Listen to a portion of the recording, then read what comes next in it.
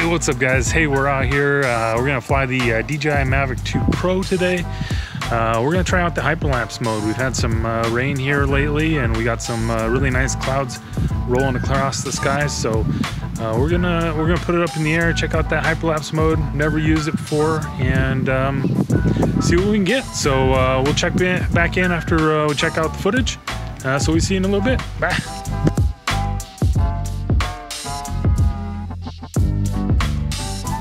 Yeah, so here I was just set it up on auto mode. Just threw it up in the air to see what it did. I brought it back. It's a little overexposed, it seems. It really saturates the video, and it exposes for the darker scenes, as you can see in the clouds there. It's super blown out. I was able to get a little bit back, but you don't get a flat image out of here, and it's really not the highest quality. So. Same thing with here in the sunset images, exposing for the sky.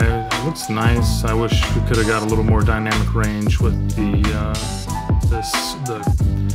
cars driving through the blacks down there, but they were just crushed out. I couldn't bring anything back at all.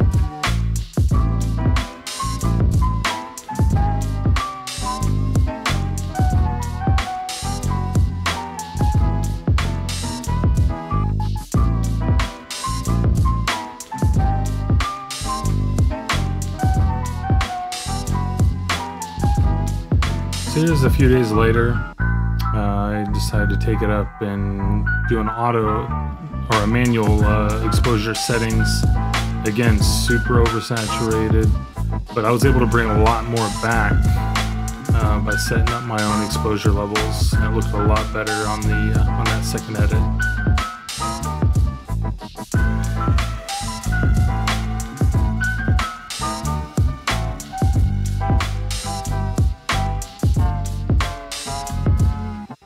So yeah, that's it. Turned out pretty good. I enjoyed flying the drone in hyperlapse mode. It was a bit tedious though, because you gotta set your beginning and middle points. You're burning up a lot of batteries setting those points, and then you either gotta set the drone to fly backwards.